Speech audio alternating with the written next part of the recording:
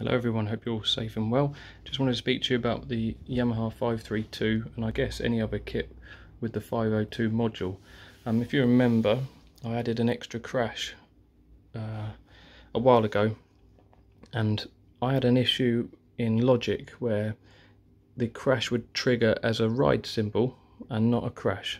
Couldn't figure it out, but initially I had a problem with the hi-hats.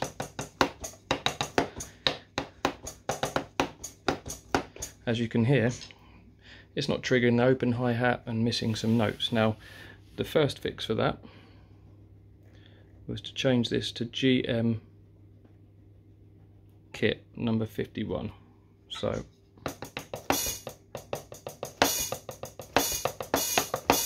that was fine. I also had an issue with the bell not triggering, or the bell on the crashes not triggering. That seemed to cure that problem.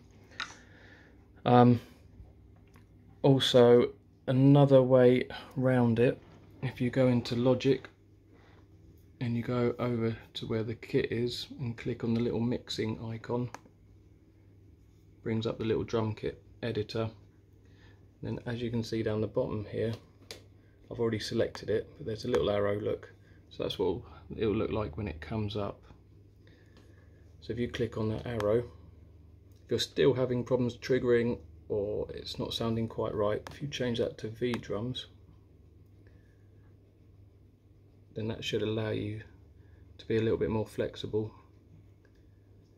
To be honest, for a lot of the time I was using GM, and then just in Logic I was dragging the MIDI up to the second crash line myself, but obviously that gets tiring. It's not too easy to find that out, so hopefully this will help a few of you.